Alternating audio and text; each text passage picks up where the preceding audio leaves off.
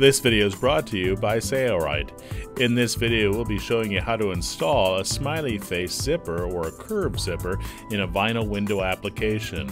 This window will also include a permanent screen. And as you can see here, we're going to include a strap to roll up your window so that you can let the air into your enclosure. This video will show in detail the steps required to put a curved zipper in vinyl window material, including basting and sewing, and also how to install a permanent screen, which is installed at the same time that the curved zipper is. This video is a small excerpt taken from the Enclosure DVD. The Enclosure DVD will soon be available from Sailrite at the end of 2012. A detailed material list will be found at the end of this video. With the window panel installed on your boat, go to your boat and take some measurements to indicate where you want the zipper opening to be installed. It's a good idea to use a yardstick and be sure that the zipper opening is horizontal with the rest of the boat from afar. The location of your zipper opening is totally dependent upon what you think looks best and what will work for your application. We've positioned a ruler at the bottom indicating where we want the zipper to come across at the bottom and also on the side, and we're measuring from the corner 4 inches out. Taking measurements like this will ensure that we have a curve that's easy to sew and consistent. Now measure up from that corner 8 inches and place a mark, and then draw a line up, and then measure out 8 inches along the horizontal area and place a mark and draw a line out. The line that we drew out should be about 12 inches in length. It'll be extended later on. We want our zipper opening to be centered between this panel. That's for our particular application. Yours may be different. So we're measuring the sides to ensure that the opening is centered. Then we're placing those 2 rulers at the corner again at that same location on the opposite side. To create the curve at this side, we'll measure from the corner 4 inches up and 8 inches on each side, and we'll mark the glass. We're using a Sharpie marker here to mark the vinyl window material. These marks will be hidden in a later step. We've determined that we want our zipper to extend approximately 4 inches from the upper zipper, so we're marking at 4 inches, and we'll extend that line to that 4-inch mark. We'll measure that side, and then we'll place that same length line on the opposite side of the window. So the top edge of our window opening will be horizontal with the bottom opening. When creating the curve for your zipper, it's a good idea not to make a really sharp curve. It's more difficult to get the zipper to lay flat, so we recommend doing a similar curve as you've seen in this video. We'll be using a bias binding 3/4 inch, and we're also going to apply the 129 basting tape from Sailrite to the back side of this bias binding. We'll be applying the 3/4 inch bias binding to the outer portion of the line we just drew onto the vinyl window material. When you get to the curve, it should nicely go around that curve, so we're just lining it up to that line we put at 4 inches from the corner, and then matching the straight lines on both the horizontal and vertical line. Here we are coming to the curve on the opposite corner.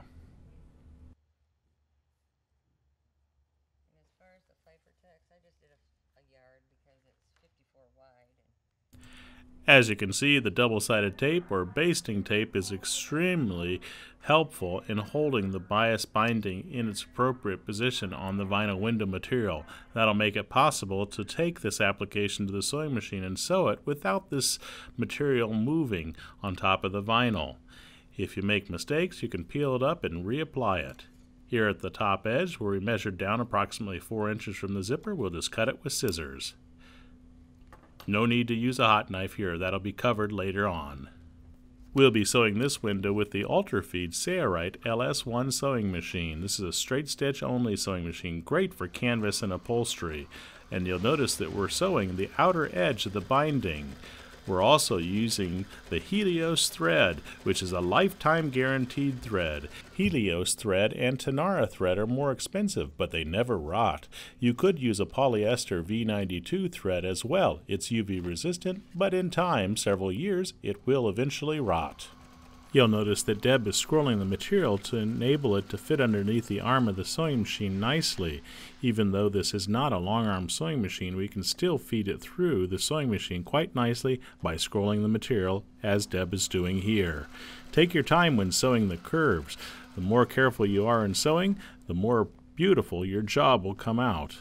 When designing your window, remember that the further in your window is from the edge of the glass, the more scrolling you'll have to do on the sewing machine. When you're done sewing this binding on the outer edge, do not sew the inner edge. That will be done in a later step.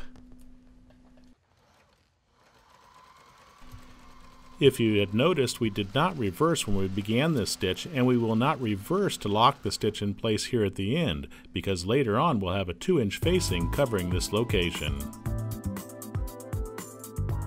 It's now time to baste and sew the zipper in place. Typically, smiley face windows or curved zippers are usually made from a YKK coil zipper, not a Vislon zipper. A coil zipper will bend around a corner nicely. Deb is placing this zipper on top of the curved opening to determine how long she should cut it. She's going to cut it a little bit extra long, but only an inch or so that we don't waste any zipper here. Now we'll apply the basting tape to the back side. We're using a 1/4 inch basting tape here. By using a 1/4 inch basting tape, we stay away from the zipper teeth, and we'll apply it to both sides of the zipper flange. Here's a close-up view of what the coil zipper looks like on the top side. You'll notice there are plastic teeth that are sewn in with a polyester thread. That's why it curves so nicely. We've flipped this window panel over and are now basting the zipper on the inside of the window, directly on top of the binding that we basted and sewed on. Notice that as we work the zipper on top of the curve, there are a few wrinkles. You can work those wrinkles out by spending a little bit of time and also spreading the wrinkles so that there are small wrinkles distributed evenly along the whole curve instead of just a few large wrinkles at specific spots. Take your time. The more time you spend at installing the zipper on the curve, the better the results. The straightaways are quite easy, which we'll show next.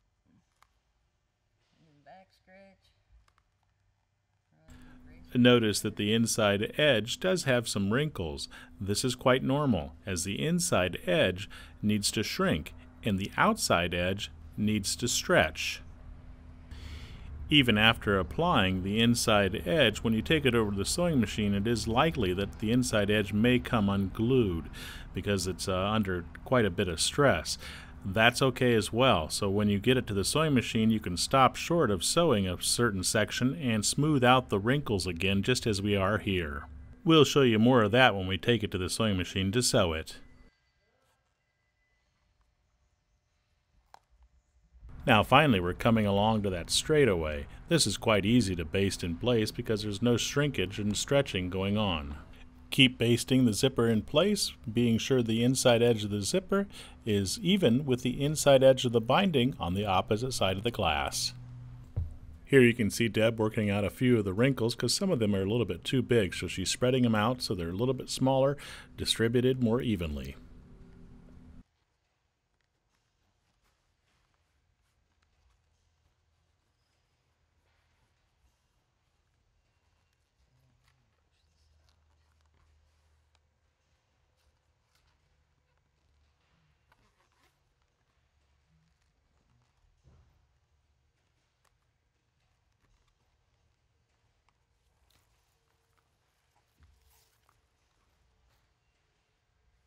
We've skipped ahead here to the final portion of the zipper, and as you can see there's a few inches hanging off the edge of the binding on the back side, so we'll trim it so it's flush with that binding with scissors. We'll now take it to the Sailrite Ultrafeed LS1 sewing machine and we'll sew a straight stitch, the longest stitch possible, 6 millimeters for this machine, right along the inside edge of that zipper flange. It is a good idea to keep the stitch as close to that edge of the zipper as possible. That way it catches the binding on the back side a little bit close to the edge. So don't go in too far because then the edge of the binding will just be hanging loose. Here when we get to the corner, you can see some of the zipper has come up. The double-sided tape doesn't hold well there because of the fact that the zipper is having to be shrunk so much. So stop sewing and then work on taking out those wrinkles by reapplying the zipper to the basting tape underneath, and be sure to spread those wrinkles out so that they're evenly distributed across the whole length of the curve. That way the wrinkles are smaller. As discussed previously, sew this application slowly. The more careful and slow you go, the more beautiful the results.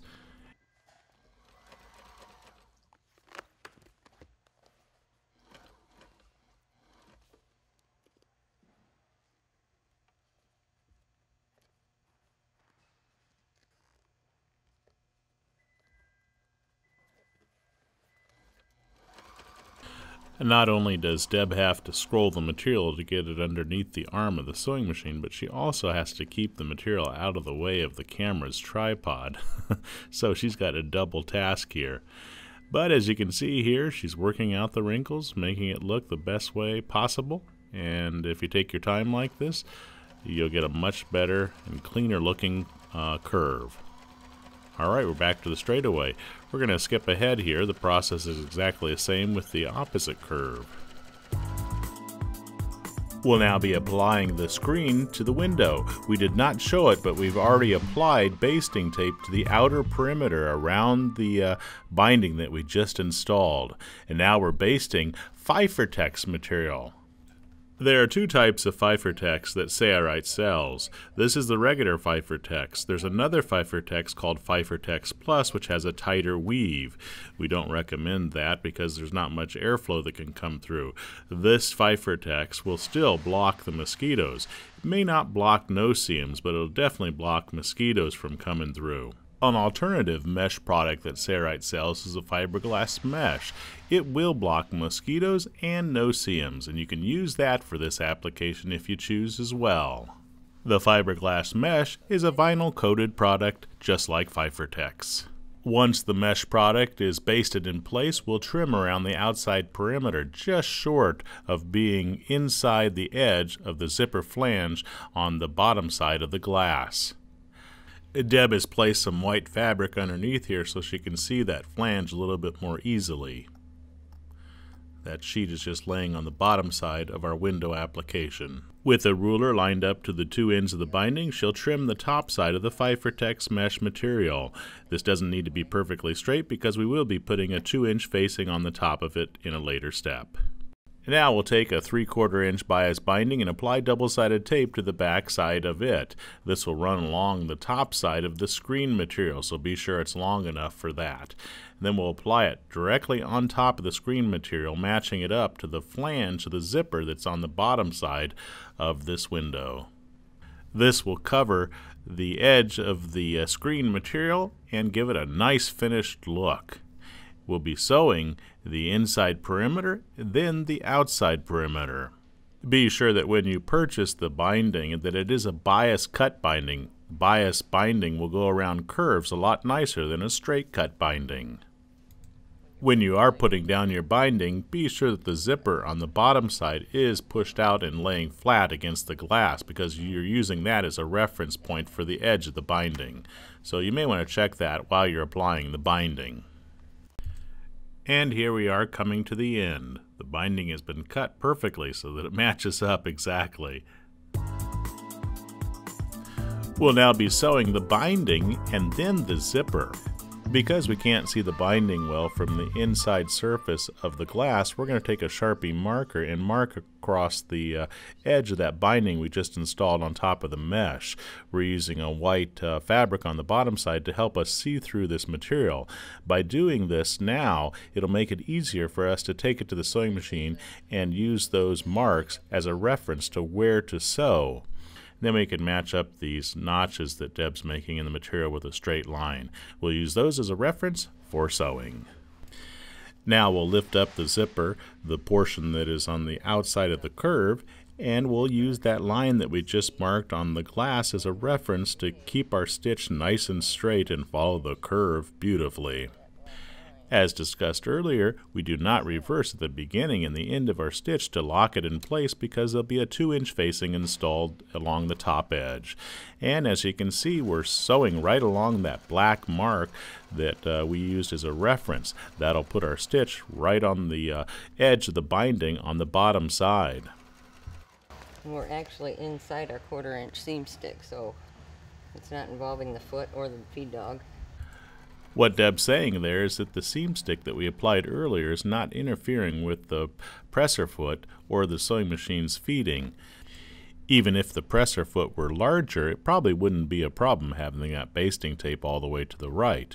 However, if it is a problem, you need to put in a roping zipper foot left. As you sew, if the material runs into the base of the sewing machine, be sure to scroll it up nicely and, as discussed earlier, go as slow as possible for the best results.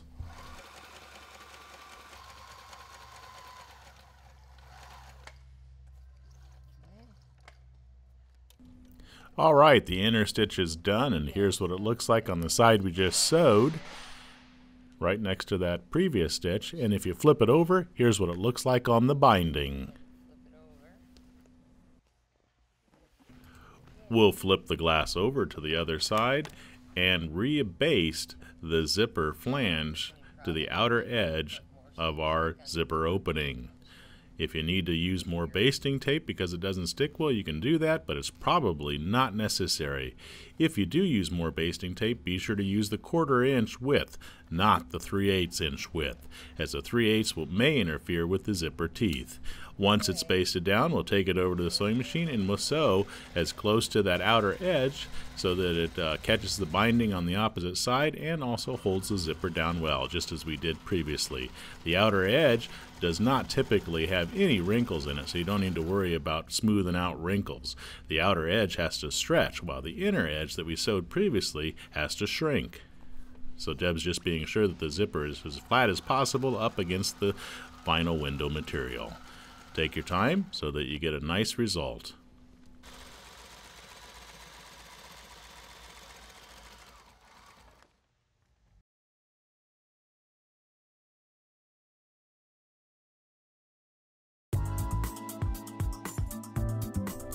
In order to slit the vinyl window material, we're going to separate the zipper. Just pull the zipper halves apart and then use your finger to run it down the length of the zipper chain. That will separate the two halves.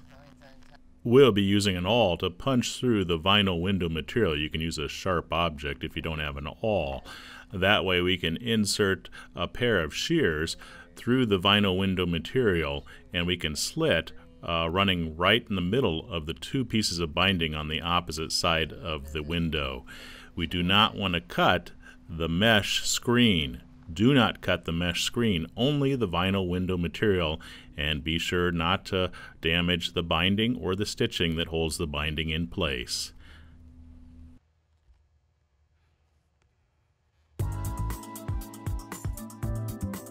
The zipper halves have already been separated when we made the slit in the vinyl window material. If they're not separated, you need to do that before you can install the slide. We're going to use a single pull slider, obviously, because we can't gain access to the back side. And we just started onto the ends of the zipper, as shown here in the video, with the fat end facing down, and then just slide them into place. We're going to be installing 2 single pull sliders onto each one of our windows so that they can be unzipped from either side, and then they can be unrolled nicely. So here we are showing it unzipping so that we can roll the vinyl window material up in a later step. Your smiley face window opening or curved window opening is almost complete. Now we need to install a 2-inch facing along the top to give it a complete and finished look. Deb's marking the 2-inch umbrella facing with a soapstone pencil, and then she's going to cut it with a Sailrite edge hot knife that will seal the ends so they do not unravel, and then she's going to cut it to the appropriate size. You'll need a strip for both the top side and the bottom side of your window enclosure. We're using the double-sided tape. This is part number 129. This is the 3/8 inch width here, and basting it on both edges of the 2-inch umbrella facing. We also sell a stamoid facing, which is made from vinyl. Now we'll baste it in place along the top edge of this window opening, being sure to cover the Fifertex mesh material that we used and also the binding nicely. So that binding and the Fifertex is somewhere in the middle of the 2-inch facing.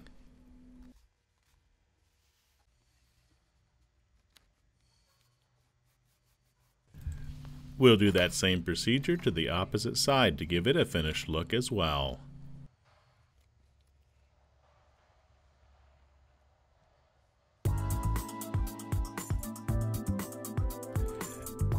Now it's time to install the roll-up strap, since we'll be able to roll up the vinyl window material to expose the screen and allow air to enter through our zipper opening. We need to find the middle of that facing we just installed, so we measured that to find the middle. Unzip the slider so you can roll up the window panel, and now we'll insert a webbing strap in between the window and the screen material. At that center mark, we're going to install a little piece of this seam stick. This is 129, the 3/8 inch wide, and then we're going to baste that webbing tab between the window and the vinyl mesh. So I take that and I'll lift up the window so it doesn't stick to the window. No need to push the webbing past the halfway point. Typically you can just push it halfway up or a 1/4 inch into the facing edge. We're just going to be stitching along there, and we'll reverse later to lock it in place. It's not under a lot of stress. Now we're going to take it to the Sailrite UltraFeed LS1 sewing machine, and we'll sew right over that zipper, reversing to lock the stitch in place here, because this is our final stitch. And we'll continue sewing down the length of this 2-inch facing, securing it in place. When we get to that webbing strap that we just inserted, we'll sew over it and reverse a little bit to lock the stitches in place over the webbing strap and secure it a little bit more. So here we do some reversing, and then we continue to sew across the entire length to the opposite edge, and we sew over the zipper teeth. Do this slowly, and here the walking foot doesn't want to walk over it, but we just helped it through, and reverse, and now that is done.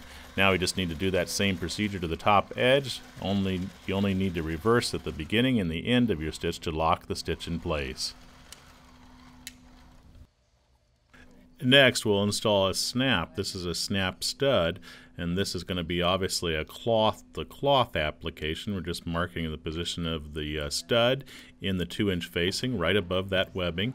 We're going to insert the premium cutting block, and we're going to use a 1/8 inch hole cutter to create a hole into the 2-inch facing. Then we'll use our deluxe snap fastener tool. We'll put the eyelet onto the base as shown here, feed the eyelet through the hole that we just created in the 2-inch facing, and also the vinyl obviously that's in the center of the 2-inch facing. Place the stud on top and use the top portion of the tool and give it a few blows with the mallet to roll the barrel in place, and that snap stud is installed. Now to do the other end, we're going to use the press and snap tool, but before we do that we need to measure the appropriate length of webbing that we desire, and this is obviously up to you, preference. How tight do you want your window rolled? We're going to roll it fairly tight here so that the window is rolled up as high as possible, and that determines the length of webbing that we need to cut. And we're also going to be sure that the end is folded over nicely so we have 2 layers of webbing. So she's going to mark it with the soapstone pencil. We're going to cut it with a hot knife to prevent the unraveling of the webbing. So we're going to put a ruler there so that we can cut on top of the metal ruler without damaging any of the fabric. And we're going to use that Sailrite edge hot knife again to cut the webbing. Then we're going to roll the end of the webbing over, and we're going to install a button and a socket using the press and snap tool from Sailrite.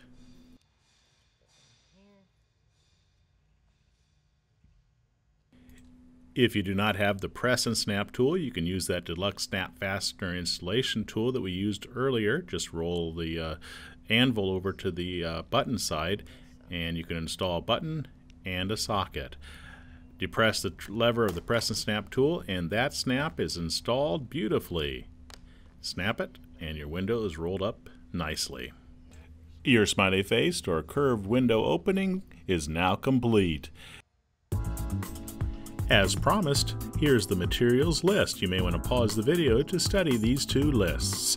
The average material cost for a single smiley face window is around $39 for the materials. Be sure to check out Sailrite's other videos at the Sailrite website, or subscribe to the Sailrite YouTube channel today. This has been a small excerpt from the Enclosure DVD that's coming soon to Sailrite in 2012. I'm Eric Grant with Sailrite. Thanks for watching this video. Bye-bye. It's your loyal patronage to Sailrite that makes these free videos possible. Thanks for your support.